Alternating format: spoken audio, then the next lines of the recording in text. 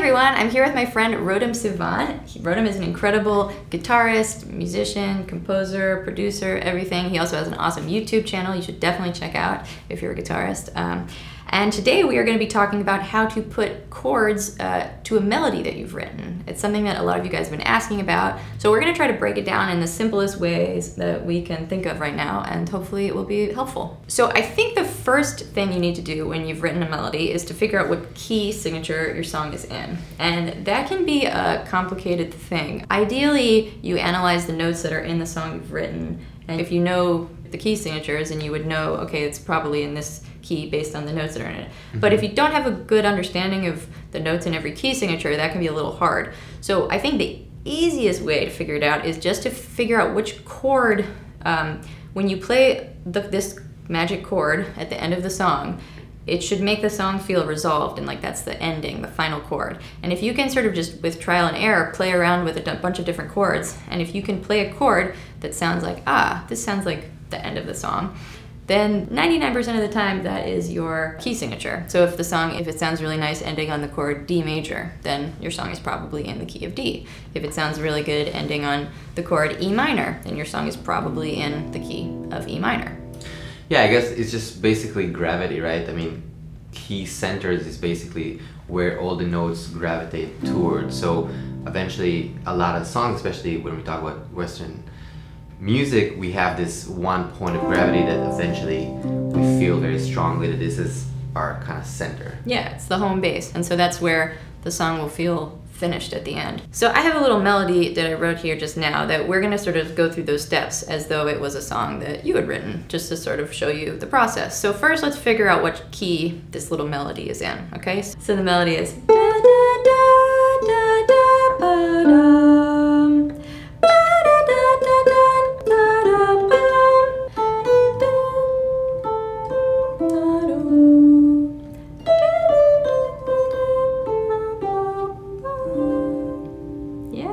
Chords yet. Just kidding.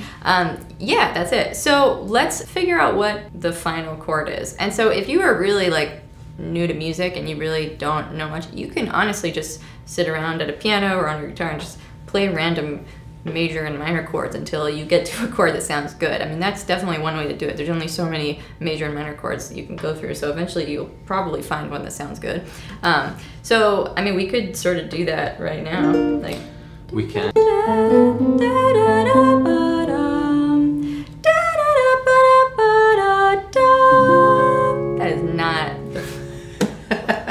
That is not the final chord. That does not feel resolved. But it could be, you know. It could be, but it doesn't really feel that resolved. I feel a little nervous when I hear that at the end. It doesn't feel like home. So we want to find the chord that after that is not. Oh, you're doing trial and error. That's what you're doing right now. Yeah, that's what we're doing. Oh, I thought you were just trolling me. We're just trying stuff. Yeah. Okay. We are. So let's just try it. So da da da da da da da. Just play a random chord at the end. Ba da da da da da. Does that sound like home? No, it doesn't really feel resolved. Okay, let's try another one. Not resolved. Da da da da da ba dum. Ba da da da da da. No. Oh, sorry. Okay, keep going. Da da da da da da. Ba da da da da da. Ooh, that sounds good. What chord is that? C. Ah, that so. Sorry. Oh, it's a pounded. I see. Okay. Yeah.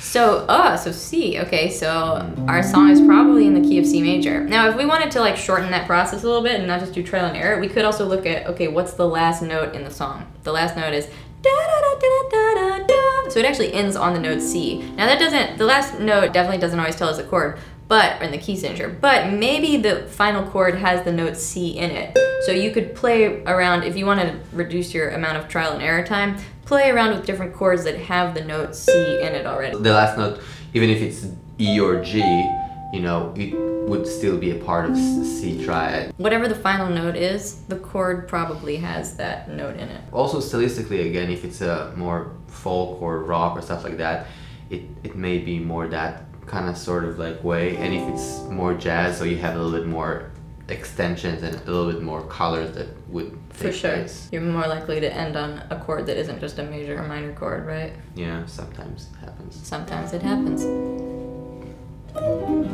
Yeah, exactly. So now that we've figured out the song is in the key of C major, we're gonna look first at the diatonic chords in the key of C major. And we'll go over briefly how to do that, but if you want to know more about that in more detail, I actually have a video that breaks down in much slower detail about how to find the diatonic chords of the key. I will link that video in the description below.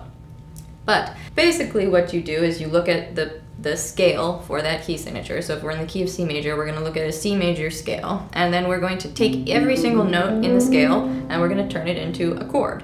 And it always follows the same formula as far as which notes turn into major chords, which notes turn into minor chords, and which notes turn into diminished chords. Let's go through them. So if we're in the key of C, the first note, which is in our case is the note C, that's the first note in a C major scale, that always turns into a major chord. So C major is our first diatonic chord. Then the second note in the scale, the second degree, is D, and that always turns into D minor. A minor chord, yeah. So that's going to be D minor. Then the third note, which is E, always turns into a minor chord as well. So that's E minor. Then the fourth note always turns into major. So we've got F major. So far we've got C major, D minor, E minor, and F major. Then the fifth note, G, always turns into also major chord, yep. And then the sixth note, A, turns into minor, yep. So we've got A minor. And then the seventh note, B, turns into diminished, yes. So we've got the first, the fourth, and the fifth notes of the scale will always turn into major chords. The second, the third, and the sixth always turn into minor chords, and the seventh note in the scale always turns into a diminished chord. Yeah, and I think it's good to memorize it, but also if you just want to think about it in a logical way, you're basically, the triads, the chords are 1, 3, 5. So literally if you think about C major, so 1, this is C, then 1, 2, 3, that's E, and the 5, 1, 2, 3, 4, 5, C, D, E, F, G, so that's 1, 3, 5. And you basically do the same process from each one of the notes, and if you know the notes in the C major scale, so you just get these triads, and you can kind of see how it's built. Yeah, basically all the diatonic chords are built from the notes in the scale. So if you just always, like for instance, you're starting on C, then you just go up the scale, skipping a note every time. So C, you jump over D and you go to E, and then you jump over F and you go to G. So you got C, E, and G. That's a C major chord. Then you go to the next note, D, and you make a chord from that. You jump from D, you skip over a note, you jump over E to get to F, then you jump over G to get to A, so it's D, F, A, that happens to be a D minor chord, etc., etc. So it always works out this way that we get the major, minor, minor, major, major, minor, diminished.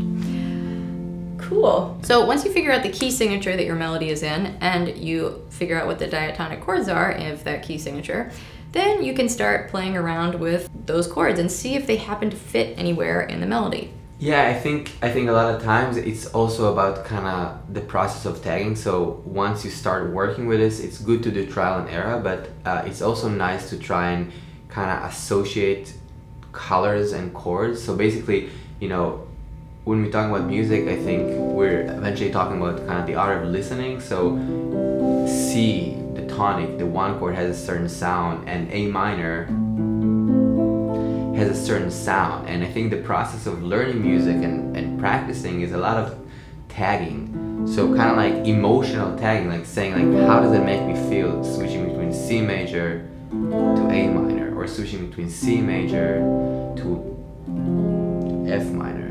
So that's the 4 minor, for example, right? So it has a specific sound. So each one of the chords has this like character in a way. So I think a lot of the process when people write songs is like not only, I guess, to write a song and understand like, oh, I wrote something cool, but also like saying like, oh, this is 1 to the 6 to the 4 minor, and then you can kind of understand the sound color of these chords and songs, so when you meet them in the wild, you recognize them. You say, oh, hey, Mr. 4 minor, or hey, Mrs. A minor, you know. So it's nice to be able to kind of recognize that sound, whether you're listening to a song on YouTube or at a show, or you imagine the sound, so you can kind of pull it out. You're like, yeah, I'm really hearing that 5 sus chord, okay.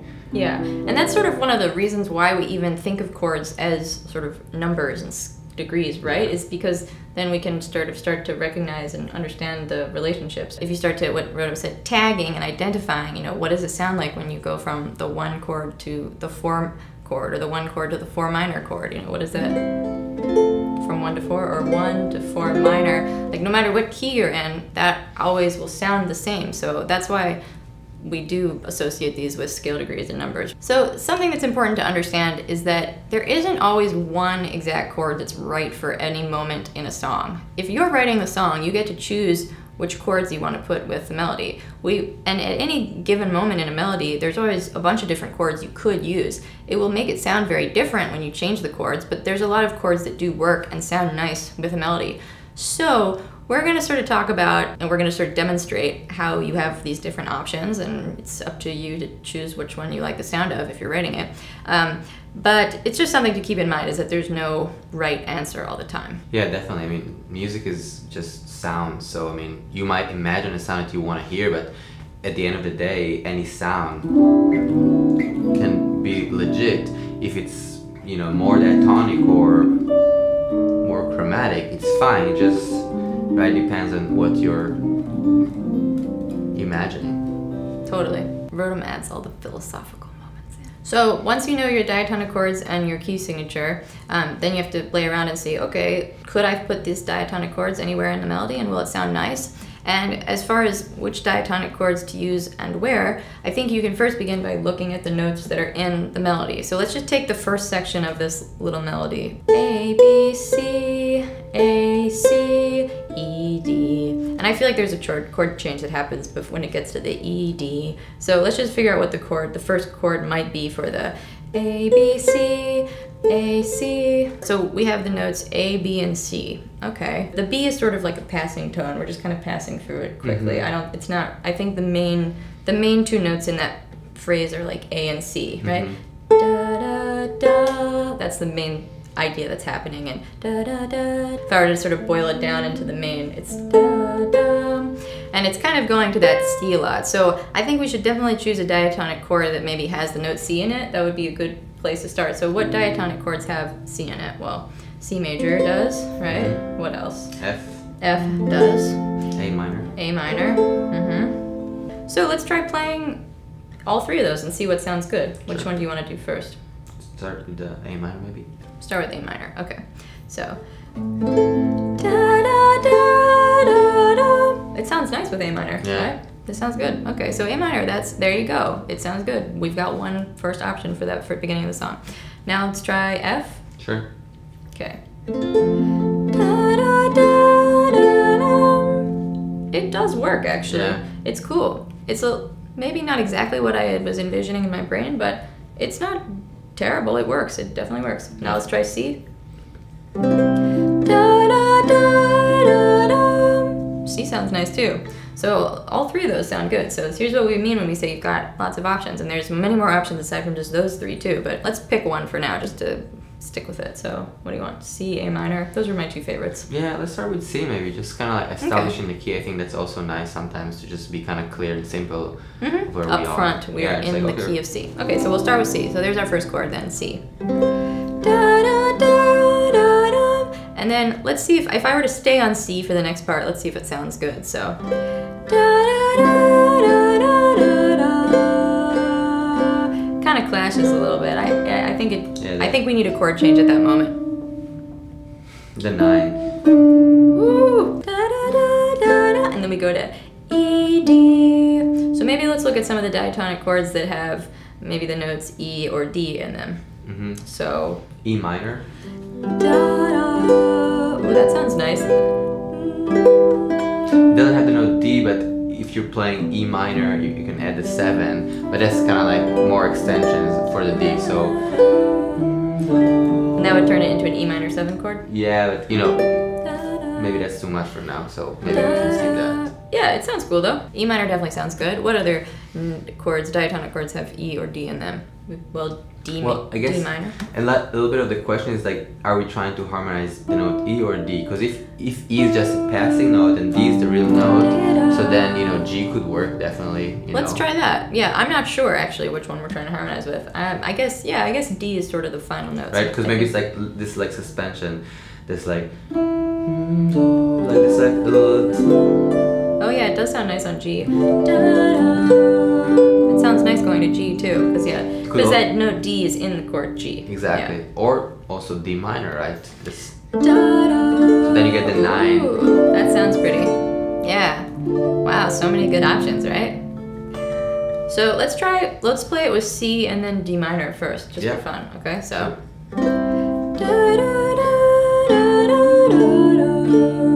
That sounds good. Now let's try it with G. Also sounds good. Let's try it with the E minor now.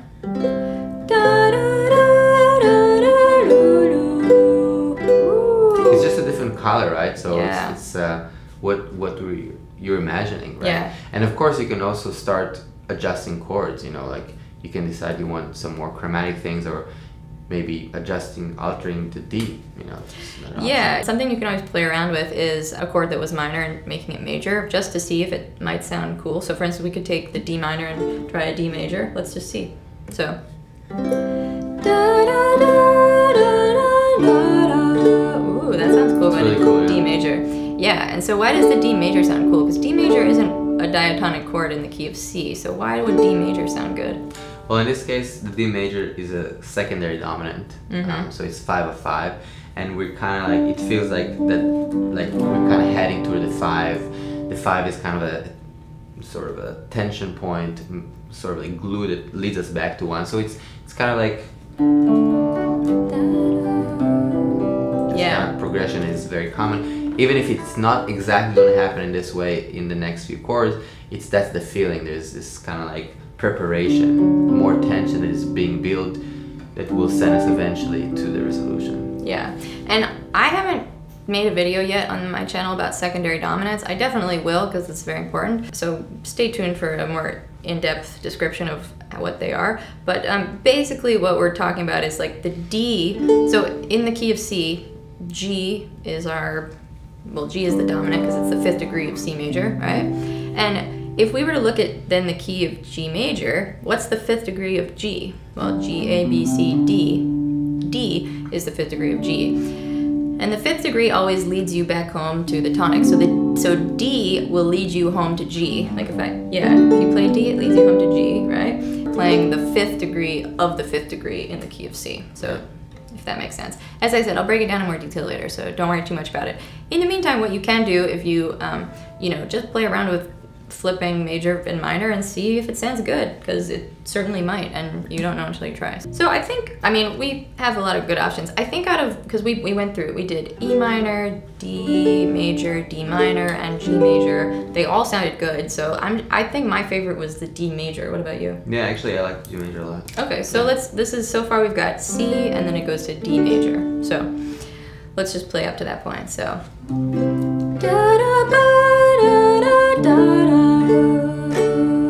Okay, and then we have 2 beats of silence, and it goes da da da da da da da, and the notes are E D C C C A G C. So let's first find the chord that would go over the part that goes E D C C C da da da da. Yeah, I mean that's kind of a classic ending, so G would definitely work. Okay, and how did you know G would work at that moment? Because it's leading you to the da-da because of the next phrase. I think something that's important to recognize, and what you're talking about right now, is that whatever the 5th degree is of your key signature, that is always gonna have a very strong pull back to the home bass. Basically, before you play the chord C, there's a good chance that the chord G, which is the 5th degree in this case, will sound nice going before it. So I think that's why you wanted to put it, right? Yeah, you can literally have the whole bar with that melody, like.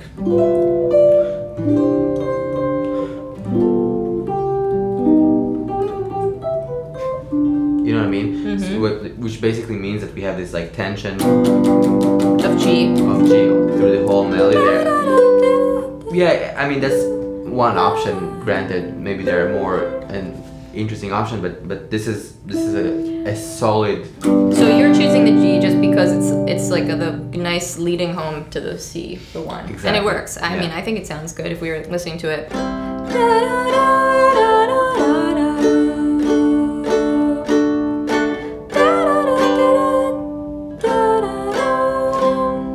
Yeah, I feel like there really needs to be something before that G though, right? In that silence. It sounds a little awkward going right to the G. Yeah, you can add another chord. You know, for example, F major might do the trick in that place. Because the 4 is always a good way to lead into the 5, right? Yeah. Oftentimes. Let's try it. So we've got.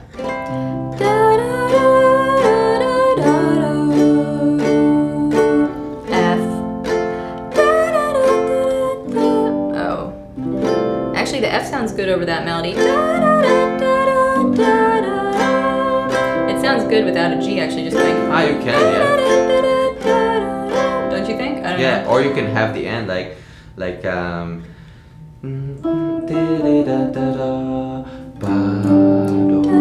G to C. You know, like on the A G. G to C. Yeah, we could throw in a G there. So let's see, we could go.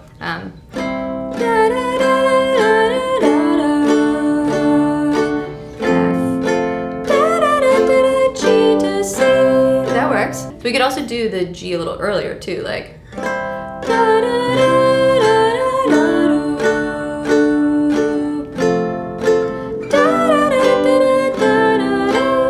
like that too. That's cool, yeah. Splitting the bar up between F and G. That sounds really nice. And that part, although it sounds like a little bit like G to me, but it's totally cool when you resolve it and you just like already on the resolution. If you think we're going to see a little early? Yeah, for me it's like a little early. Yeah, I guess. But it's cool. Yeah, it's cool. Yeah. It doesn't clash, so it's cool. Cool. And so with this part, we could see, are there any other chords that might work at that moment? You can do F minor. Ooh. How did you know to go to F minor? It's just Or are we like, just playing around with making it minor? No, I mean I'm imagining the sound, and a lot of times the 4 minor has this like kind of bitey sound to it. It does. Sounds cool. Yeah. So wow, we got a lot of good options. So let's play it with the F minor all the way through. Sure. So 1, 2, ready, go.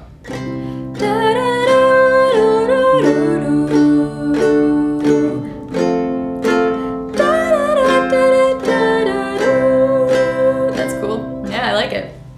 So as you can see, we got a lot of good options just within our world of the diatonic chords and then making them minor. You can also always try looking at chords from the parallel minor key as well. I'm actually planning on making a video about the diatonic chords and minor keys soon. I haven't done that yet, but when I do, I will link that in the description below. Yeah, it's cool. I mean, I think borrowing chords from other centers is always fun. You can imagine different sounds like F minor or the A flat. It's further away, right? So like A taking flat. that ending.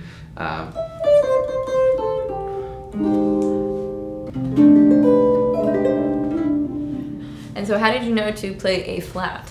Because I knew that the melody has C at the end, and that A flat has the note C, so it would work. And then we can just go back and resolve to C.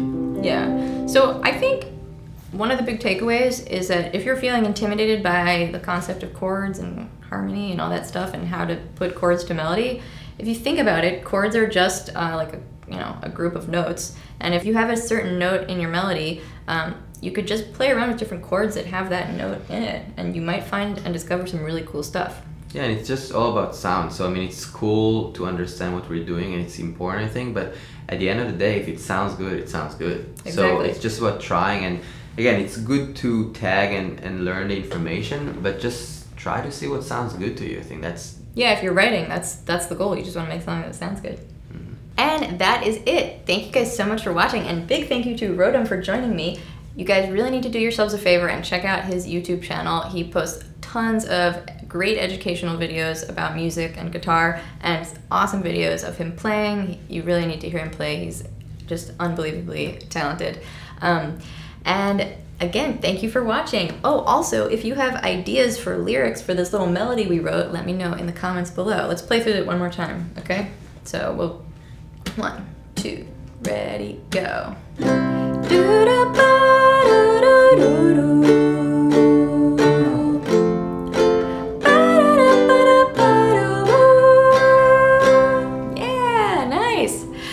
If you guys enjoyed this video, don't forget to give it a thumbs up and leave a comment to say hey. And if you're new to my channel, welcome. I post 1 video a week, and if you want to subscribe, I would love to have you here. Also, I will have a PDF, a printable PDF worksheet or handout that has all the different diatonic chords in every key signature, and you can download that in a link in the description below. So check it out. Thank you guys again so much for watching. Thank you, Rotem, and have a great rest of your day.